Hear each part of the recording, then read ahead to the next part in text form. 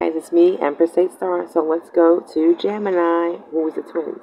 Okay, and their planetary ruler is Mercury. Okay, now the traits of a Gemini, and these are some of the traits, is versatile, flexible, fickle, they're fickle-minded, flirtatious, quick-witted, bright, easily bored, chatty, enjoys being busy, and has many interests. Now, they're good at communication. I know that for a fact. And their air sign. They're the air sign, which is always in their head, like me, Aquarius.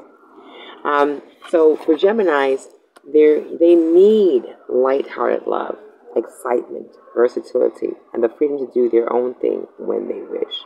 Okay, the ideal partner would be the partner that is quick-witted, lively, and is their intellectual match and easygoing. Okay, Geminis control your urge to be flirtatious. Okay, if it upsets your partner, your emotional wanderlust. Now, it can bring problems to your relationship. Now, if you are with the twin Gemini, then be prepared that they are a little flirtatious. That's in their nature. Okay, I don't know if it's innocent, but they are very flirtatious. Okay.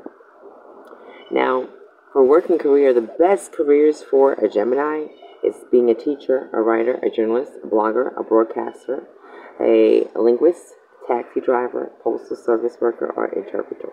Okay. The Gemini, your ego needs versatility and room to breathe, to share your ideas and to communicate your thoughts. Control, please, Gemini, your urge to flightness, tendency to be distracted, desire to avoid difficult decisions. Okay.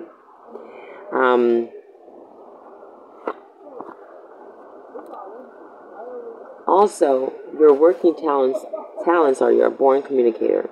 You love bouncing ideas off of colleagues, and you're great at networking and very versatile.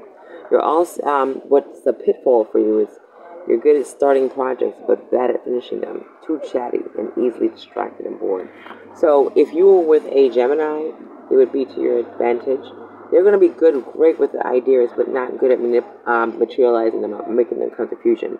So if you're with a Gemini, they have great ideas, but you're going to have to help them put that idea into materialism or into the universe, or actually making it happen.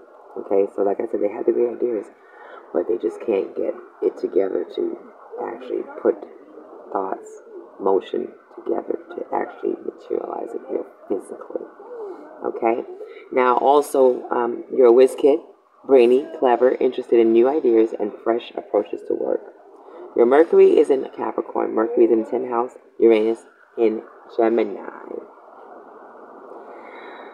So money, your attitude to money is, it is a passport to having fun. Can easily turn a blind eye to financial problems.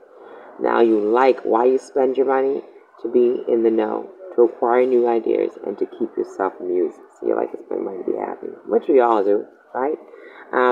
So the moon in Gemini is emotional needs, is variety to connect with others, to be your own person. You're nurtured by listening, chatting, cheering people up, and keeping in touch. Control your tendency to talk, be talkative, weariness, or strong emotions. Okay. Now overall, again, Gemini is a good person to be with. They're very versatile. They're the twins, so they're yin and yang, so to speak. But like I said, they are good communicators. However, they come up with great ideas, but they're not good at materializing stuff. They're great flirts, or big flirts. That's about it. They like freedom. They like to be free, and they're air signs, so they're always in the head. They're always in the ear. They're best to work with ear magic, or to their magic. Ear magic is very powerful. So that's where they would tap into, and that's where you would tap into. So get to know your Geminis. Love your Geminis. Work with them. Do what you do. Empress 8 Star. Please like, share, and subscribe. Send this out to any Geminis you may know.